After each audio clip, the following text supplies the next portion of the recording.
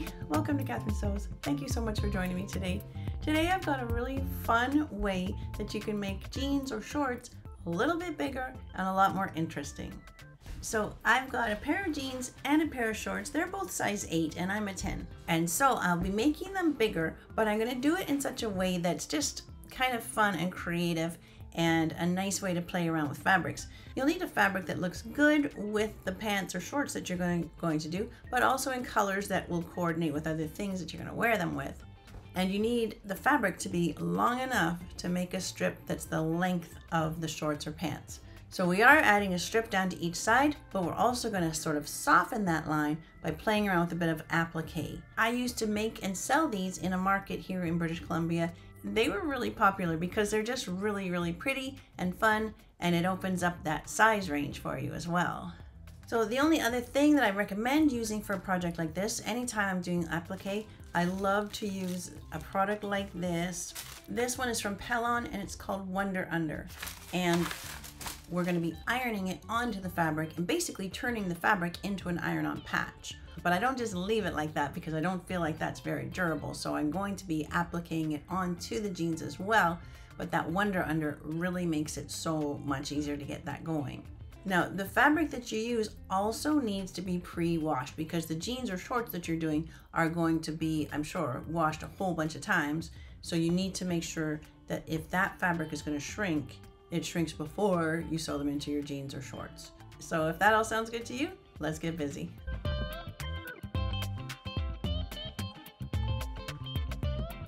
So the fun part about this is finding a fabric that you'll be putting into the strip down the side. And I've had this fabric for a while. It's beautiful and I just love it. So I think that will be gorgeous. But remember, I'm not just doing the strip. I'm going to be also doing some applique that's kind of coming out from the strip to soften this line. It's going to be nice. And then for these kind of coral color shorts, I found this fabric in my stash as well. And then I'll applique some hearts onto here as well. That'll be cute.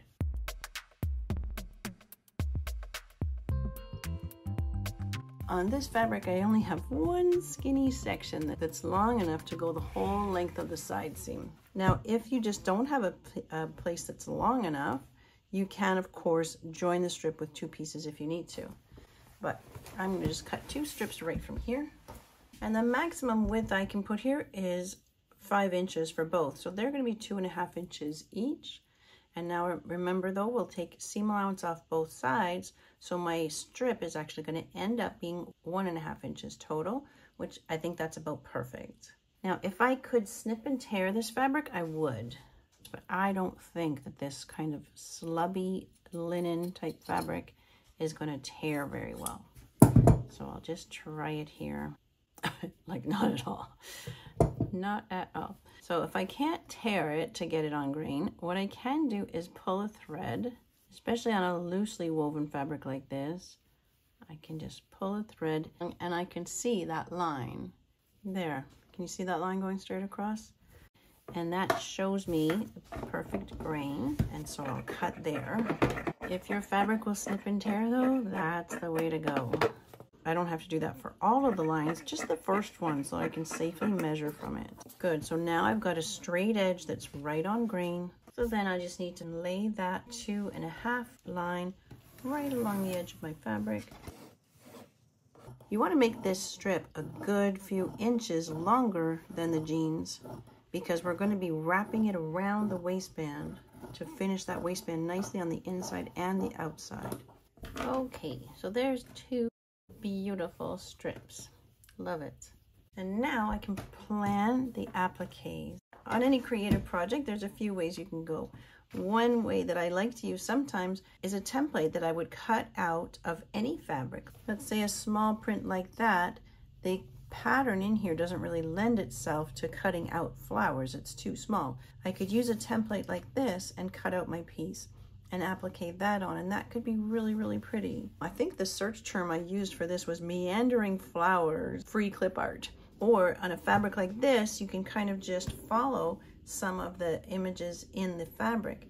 Now these are really big though. I don't think I want such big appliques. I can kind of cut into it, not use the whole flower, but just make my own flower shape within that design. You get what I mean? I think that could work nicely. I'm going to fuse the Wonder Under to this whole section, and then I think from there I'll be able to cut out the pieces that I want to use. With Wonder Under, there's a glue side and a paper side. So I'll be fusing this glue side to the back. Now I've got to save some for my shorts project, so I'll be a little bit stingy. Even shapes like this that are between the flowers, I'm going to want to hang on to those and not waste anything here. That should do. Now it's about the right shape. I'll put it under the fabric and iron that onto the fabric. I'm turning the steam off, and you just want to check that it's sticking. If it's not stuck down, keep going. Don't peel off the paper until you cut out your design. You can kind of draw in your own flower shapes. I'm loving this cascade here. Don't have any fear and just kind of have fun with it. I'll cut that out and see what that looks like. And it doesn't matter too much. If I start off too big, I can take away. If I start off too small, I can add to it. Look at it, like that looks like it's meant to be like that, right? As soon as you make your own shape, then that's what it is. It's beautiful. So there's no right and wrong way to do this. One thing I have to keep in mind though is that I have to zigzag around all of these shapes. So I don't want to get too convoluted because that would make for some tricky sewing. And of course that's my friction pen, so that black outline is going to just get ironed right off. Oh my goodness, that's beautiful. But if you had holes in your jeans, you could be strategic and patch the holes with your flowers if you wanted. So this is all one piece, but I can also just piece bits together, right? They don't all necessarily have to start off connected like that. It's a joy and a pleasure to sort of just let the fabric suggest to you what it wants to do. And again, I want it coming out of that side seam, but sort of interacting with the pocket. So even if you're not artistic, you're gonna feel like an artist doing this. So if you can tear your fabric, and if it doesn't distort your fabric too much, then just tear. See how it's making lines into the print a bit, causing white lines? That's okay, because I'll be sewing there anyway. That's gonna get hidden. As long as it's not doing too much of that, then I'm safe to tear. Fabric is always going to tear straight between two yarns in the fabric, and I can tear much straighter than I can cut. 2.5 and 2.5.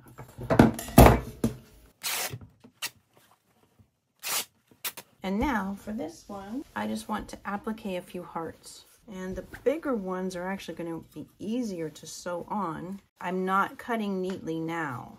I just want to get that onto the Wonder Under, and then I'll cut neatly right beside my heart. This is the gluey side. I want to put it to the wrong side of my fabric and kind of any which way. There's no grain or anything to the Wonder Under. That'll be fine. So this is just regular parchment paper. I'm just scared that I'll get glue on the ironing board. Oh yes, I definitely would have got glue on the ironing board. So now I can cut these all out right along the edge of the heart, and they all become iron-on patches. And then you know what this suggests to me, that of course you could just cut hearts out of any fabric, right? There's not much more I can do until I get the side seams of the shorts and the jeans opened up. So I really need to go do that.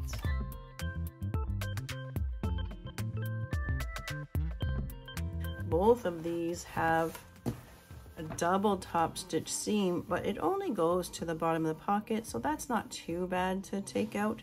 And then below that is just a simple seam. So I'll start just by opening up that bit of the waistband at the top. When you've got a double top stitch seam like this, it can be really a pain in the butt to open up all these stitches. The easiest way, really, I think, is just to pull your edges apart, get those 3 lines of stitching to show up, and just cut across like that.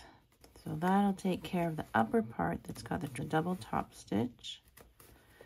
And then you get into this part that has a chain stitch, and then the chain stitch is the easy part. So at some point you'll find where the chain will just like there. Like that's lovely, right? That's actually fun. So just zip that right up. Then you've got the serging, and on a stiff fabric like this, it's too hard, I think, to pull the needle thread. So I just take my seam ripper and kind of run it along the top edge, like that. Once you've removed that edge of the serger, the rest of it just opens up. Don't pull too hard if you meet a snag like that. Just go in sideways, but pretty much it'll open up for you. If you're not too concerned about making them as big as possible, there's nothing that says you can't just cut that seam right off, which is what I did with the pink ones. I just got tired of seam ripping, so I just cut the seam right off. That's no problem. And then cut right through the waistband and through the hem. Easy peasy.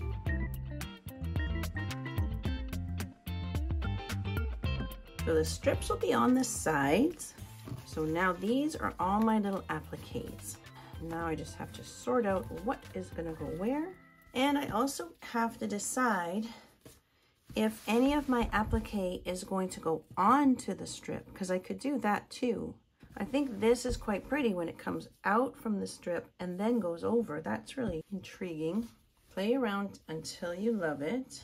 Once I am happy with it, and I'm not sure that I'm happy yet, but then I have to peel off the paper off the back and then pin them in place and then iron them on. So this one I'll be sewing down, but I'm gonna keep the leaves free so I can sew them on top of the strip after. So I won't be peeling the paper off the leaves. Peeling off the paper, making sure the glue stays onto the fabric. I'll just tear the paper away there. Perfect. That's going there. Is it getting to be too much?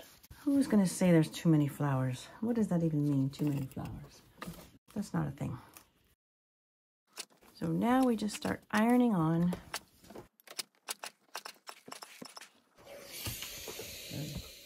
So do you see what I mean? That the Wonder Under turns your fabric into an iron-on patch, but it's not durable. As soon as I wash this, that's all gonna fray and be a mess, but it certainly helps me to get started on an applique.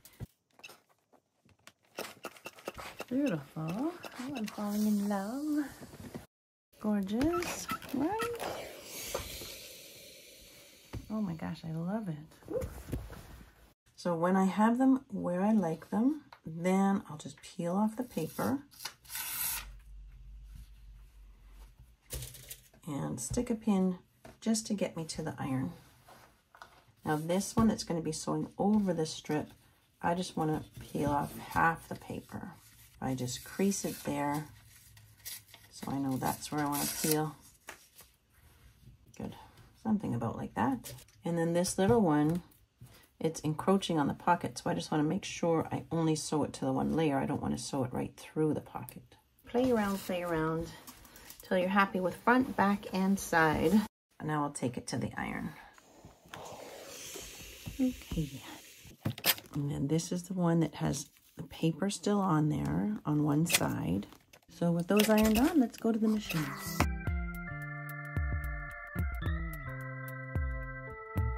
So now I'm using that little zigzag stitch that is just 2.5 millimeters wide and 1 millimeter long, and a universal needle. And I want to start at a point or a V, just so my back tack is sort of more logically placed. I wouldn't want to start on an edge and have a funny looking back tack there. Lots of little curves and little pivots. And I want my needle to be going on the applique and just barely off, and back on and barely off. And I want my needle on the right if I'm turning left. And you can see that having the side seam open makes these so much easier, especially on the long jeans. If I had to do this kind of intricate work inside the leg of the jeans, it would be so much harder. Okay, so that's cute, right? I can take little tiny scissors and trim off the edge or any little threads that are sticking out. That's really sweet. Okay, cute, cute. So again, starting at the V or the point, try to swing smoothly around any curves.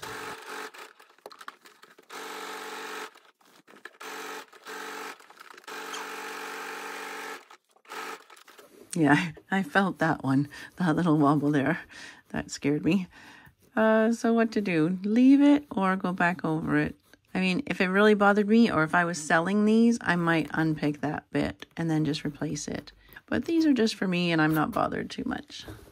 This is the one that I just had to leave free from the seam allowance. So I just went around there and left that whole edge free.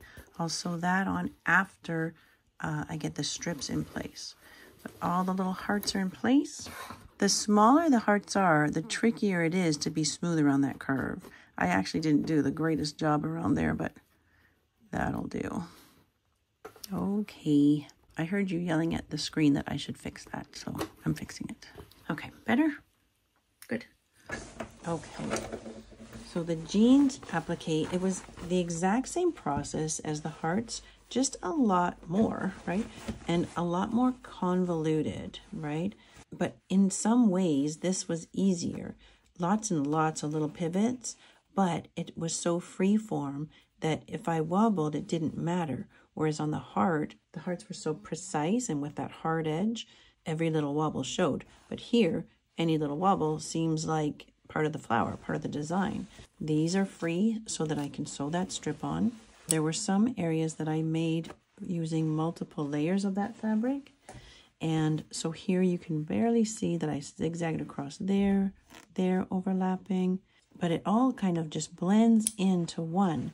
And so it doesn't really have a pieced together look. It all looks like one design, right? And I just love that. So in some ways this was easier, in some ways it was harder. There's so many more twists and bends, but I didn't have to be as precise. But I just love the look of it.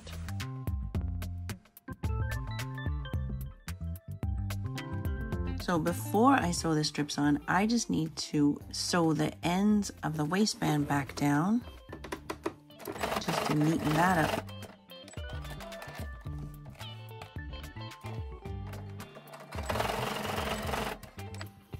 Okay, so just so that is sewn down neatly. All four ends of the waistband. I think the hem is fine, but if it was coming apart, I would sew over the ends of those as well. Okay, so sewing the strips on. So this is where I kind of wanted that white space. So I'm just going to be sewing it right side together with the shorts. Move this heart out of the way so I don't catch it. And I want to have at least the width of the waistband plus a little bit of seam allowance tucked under. Sticking up above the top of the waistband, I want to have at least 2.5 inches. Extra is fine at this point. And at the bottom, I want to have twice the width of the hem, so I'd like to have 1.25 inches at least down there. I'll sew this at the edge of my presser foot, so about 1/4 inch seam allowance, and then I'll serge. I want to catch the pocket bag into the seam and the waistband. I'm just going right up through the waistband. Be aware of rivets like this. I'm going to be sewing here, so I'm okay, but sometimes there'll be one on the side of the pocket, and you really have to be careful. Sometimes I've had to remove rivets or just sort of leave a gap there.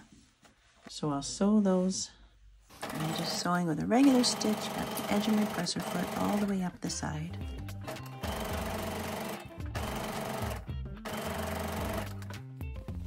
Catching in the side of the pocket, making sure I'm not hitting any rivets. There's the rivet over here, and I just take it right through to the top of the waistband. So I did both sides like that. Here's where the heart was folded out of my way, so I didn't catch that in the seam. Good, and I'm going to take that to the serger.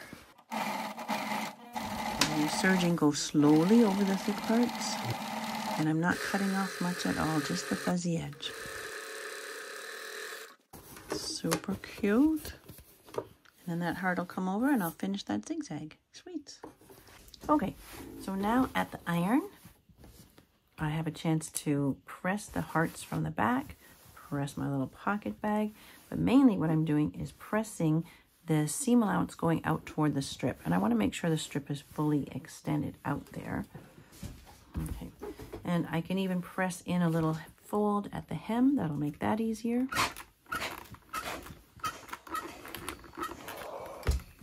And then up here above the waistband, I'll fold that in as well.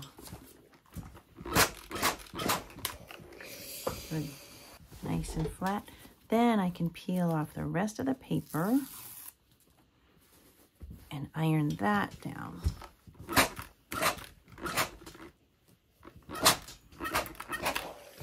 I love that, how it kind of blurs that line and sort of tricks the eye a little bit. Excellent. So now I'll just go in with my little zigzag, and then I'll be able to sew the strip to the back.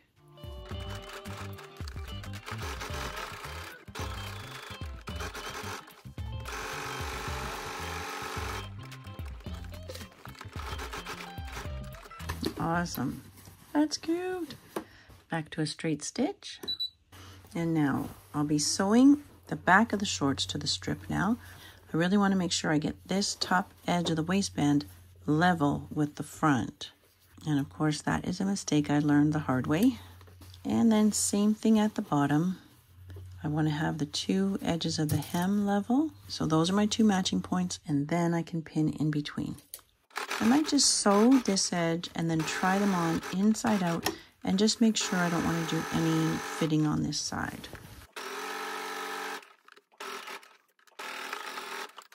Okay, the fit is great. No problem there. I had them on inside out though, so I couldn't really tell if the hearts are looking great, but I think so. Slowly over the thick parts. And of course you can just zigzag these edges if you don't have access to a serger. So same thing, press the seam allowance toward the strip, but make sure the strip is fully extended out. Like give it a little tug. And also I'll be pressing in that same little fold at the top here.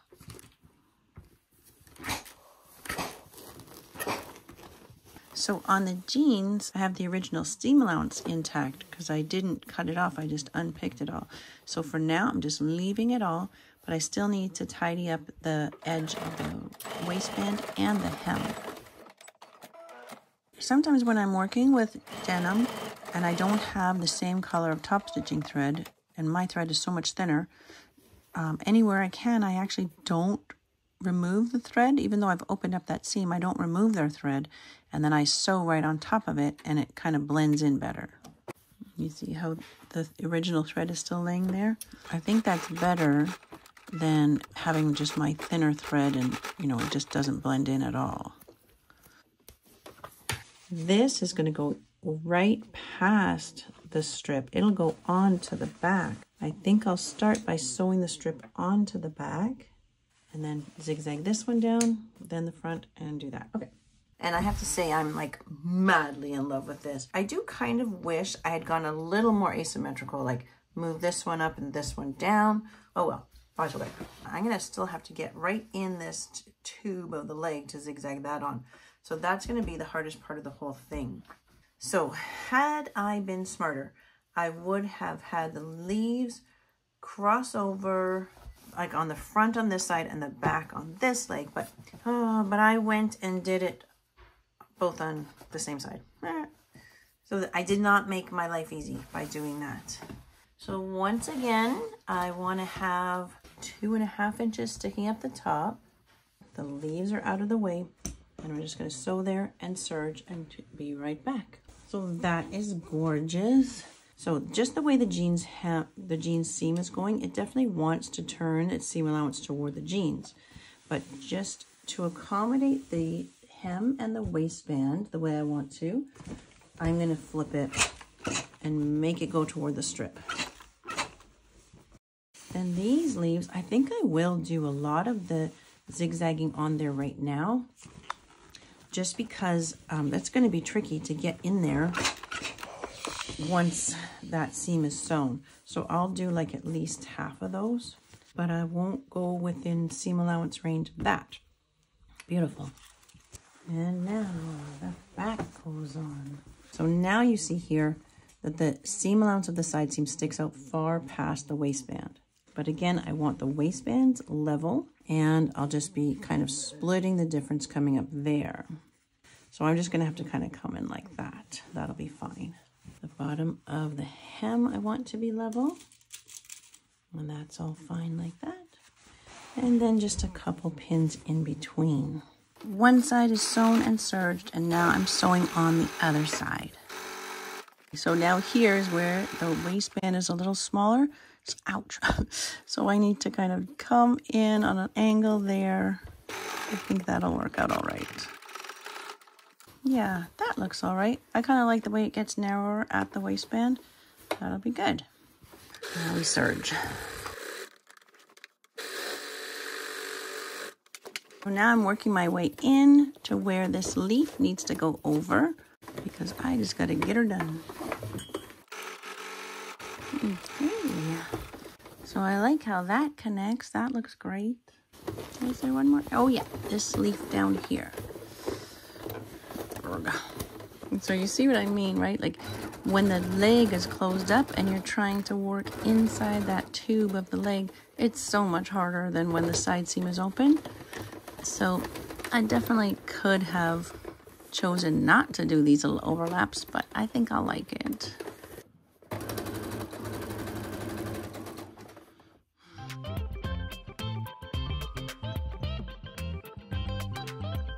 So now just to finish off the waistband and the hem. So if I fold that hem up nice and level there, and then I just want to tuck the edge in. So I'll cut a little ways above that edge of the hem and turn that in. So nice and neat right there. And then the waistband is kind of the same thing. And I'll fold the whole thing down, press.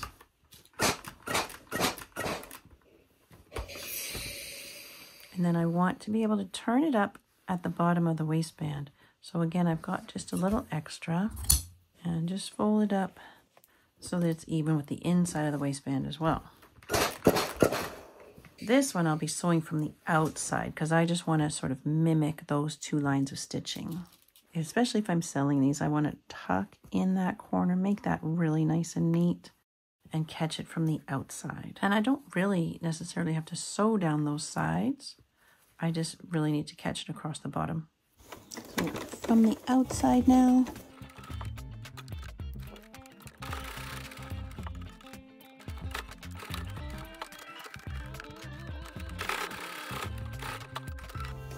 Okay, so that finishes off the waistband nicely.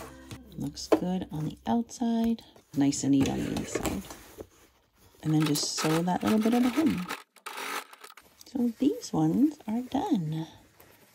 So now I just have to finish off the top of the waistband and the hem just the same way I did the pink shorts, exactly the same. And then just a little hem on the bottom, just the same way as the pink with that double fold.